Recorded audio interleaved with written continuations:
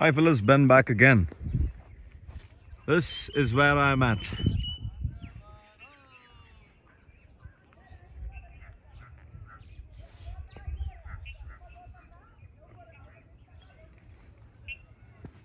On top of a mountain.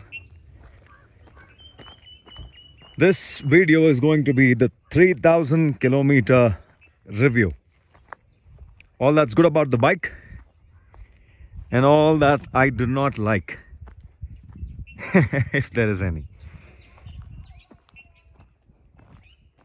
Crazy ass motorcycle, 3,000 kilometers of riding around, and I have 5 points to share with you. My feedback will definitely help a lot of you fellas who are just getting into the world of motorcycling, who want to upgrade to this bike, who want to know if this is a replacement to the Himalayan 411, and who want this for their first motorcycle, or another motorcycle in their garage. Like me, I have two now. For the first time, I have two motorcycles side by side. I'm usually a one motorcycle fellow, one at a time, but for the first time I have two with me in the garage. So yeah, quick take on 5 points that I like and 5 points or 2 or 3 points that I dislike. The first thing is, this is rock solid stable machine. Rock solid stable. Love it for what it is. I do not want to elaborate on stability. You will only know it when you ride it. You need to ride it, especially on twisties, to understand how stable this is, how forgiving and how tractable this is on twisties and on all kinds of roads that are demanding. Extremely stable, very, very well planned suspension and ergos for stability. Can you throw this around like you throw the 411 around? No, you can't. This is not a bike that you can throw around just like that. Though it will take on jumps, it will take on off-road terrain all day long. This isn't a motorcycle that can be disrespected, like, played with. Not disrespected, that's a wrong word, but a motorcycle that you can play with. So not a motorcycle that I would recommend if you really want to do a lot of trail riding business. The X-Pulse, the 411, any day. But super solid, stable on highways, on off-road terrain, on patches that are difficult. The second point that I love about the motorcycle is its mid-range. The mid-range is unbelievably strong. And yet the most beautiful thing about this machine, if you were to compare this to the KTM 390 Adventure, the most beautiful thing about this machine is the mid-range is linear. It isn't as mad as it can get like the 390. They haven't tuned it to just unleash its power at 1 RPM and then go berserk. This isn't like that. This is linear. This encourages the riders to be careful with the throttle and yet also push, so that you don't end up in any tricky situation. That's the most beautiful part about this machine. So is it a beginner friendly motorcycle? In comparison to all the other motorcycles that are frantic in nature, this is so much more approachable. You can approach this and learn how to manage a 450 cc 40 bhp motorcycle. So I love that mid-range. That mid-range is something that I can be in all day long and count on the machine to get me out of any kind of tricky situation. So the thing with the mid-range, powerful motorcycles, is you get into situations unwillingly. You try and be a little playful and you get into situations which you regret later. But on this machine, you're not going to have any regrets, because it will definitely get you out of the tricky situations. That is a guarantee. That's a promise about this motorcycle that I can give. It will definitely back you up with enough in it.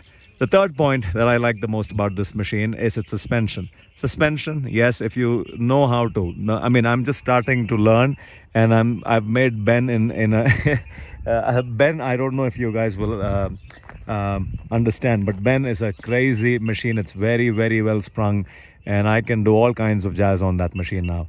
Likewise, this is unbelievable suspension. This has enough sensitivity for something like this. And for something like that, it can take on a 4 feet hit, and yet be sensitive to all this gravel. That's how well this thing is set up from factory, and you couldn't be more grateful for springs, for shocks like that. I like the front forks, the separate function forks, and how they have nailed it down to wonderful, fantastic rebound. The front is just a dream.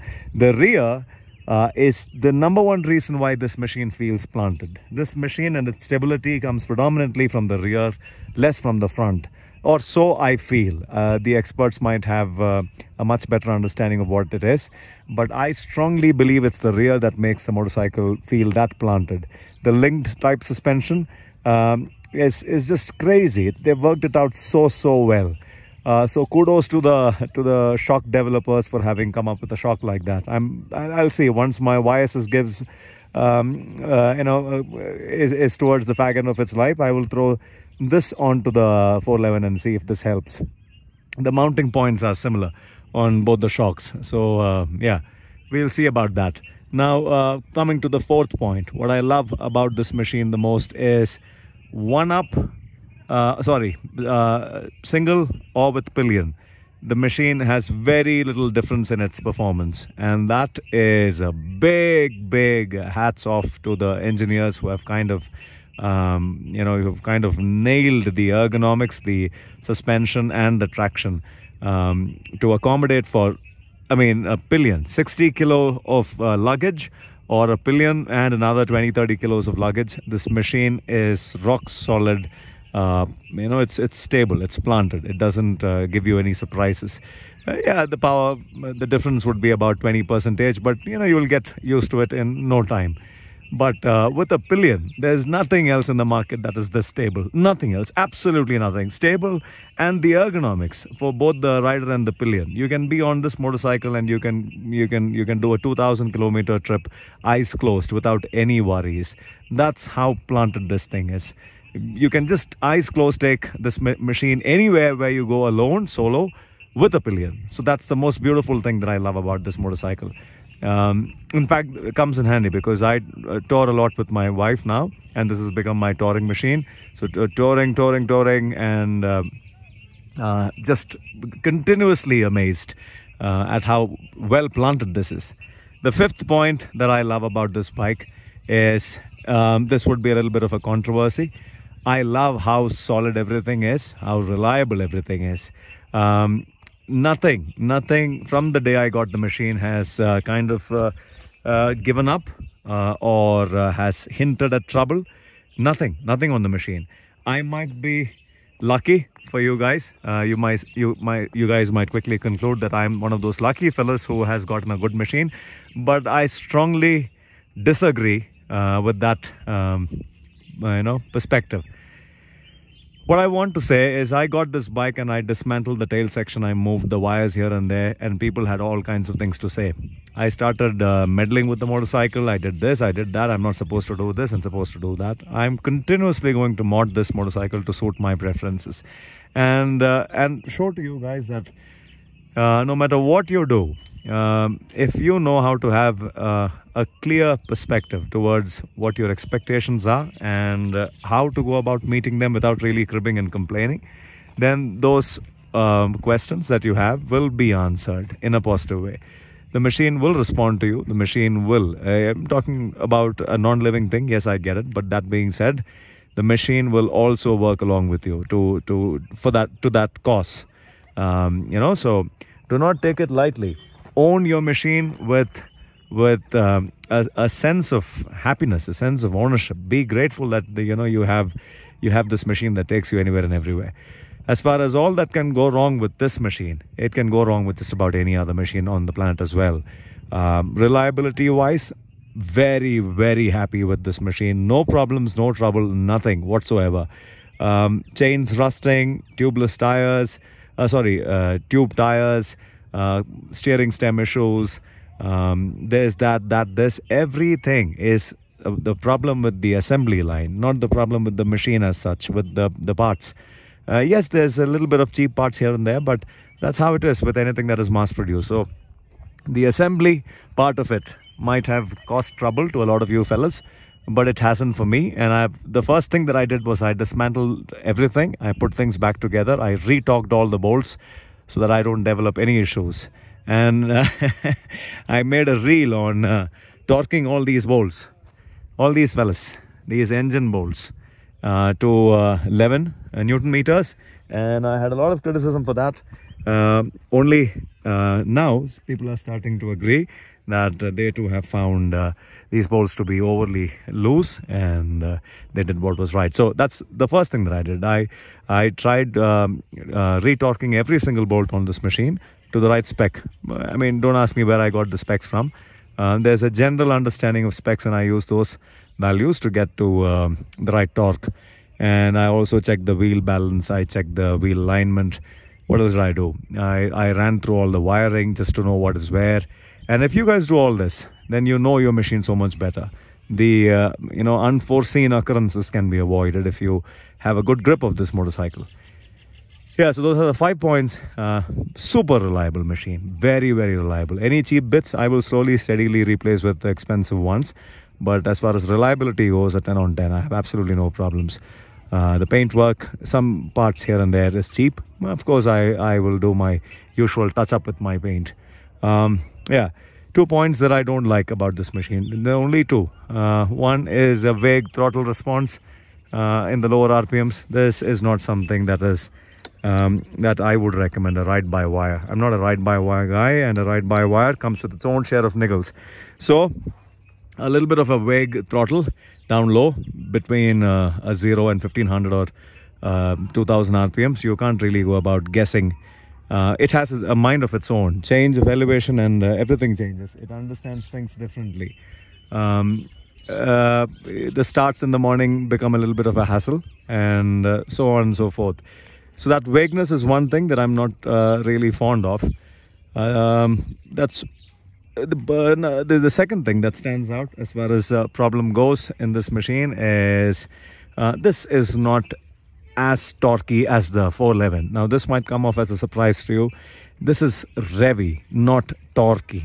The torque part of it is something that you guys really need to understand. A motorcycle can be made to feel torquey, but is it truly torquey enough to kind of feel that you are calm, and to have that calm and composed approach for things like this? This should not become intimidating. Like, that's a 10 feet drop. This should not become intimidating. So that kind of torque, not torque that can just pull you out of anything and everything. That's not the torque. I'm not going to go all throttle whack open on climbing a mountain.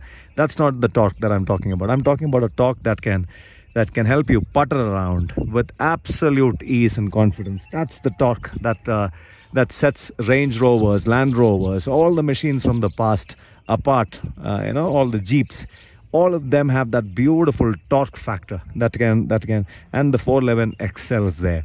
When you have the 411 and you have this and you do all of this, you are truly surprised at the torque of the 411. The 411 is a chugger. The 411 keeps you calm, keeps you cool, keeps you relaxed through all that nonsense that the terrain throws at you. This, you have to be a little more careful and a little more mindful. You can't take it lightly. Yeah, so a Sprinter and a tractor, that's the difference. Well, if this video helped, 3,000 kilometers, super happy with the ownership. This is my touring motorcycle, and what I have back home is going to be strictly off-road. So if you guys are happy with your 411s, let it be. Do not think of replacing the 411s with the 450. These are totally different motorcycles. You don't really need to upgrade to a 450 unless there is a need. If you are more of a highway person, if you really want to tour around a lot, you want to see the world on two wheels with your partner or your friend as pillion and truckloads of luggage, and still have a planted motorcycle, then this is the bike for it. This is definitely the right bike in the market now at this price point, the mid-segment price point. This is the bike for it. Go for it. Eyes closed. Eyes closed. The best motorcycle. The Triumph, the KTM's, nothing comes close to how this is, how stable this is. This is the best motorcycle for travel and adventure and off-road and just about anything and everything. Yeah. So if this video helped, it helped. Ben signing out for now. Ciao.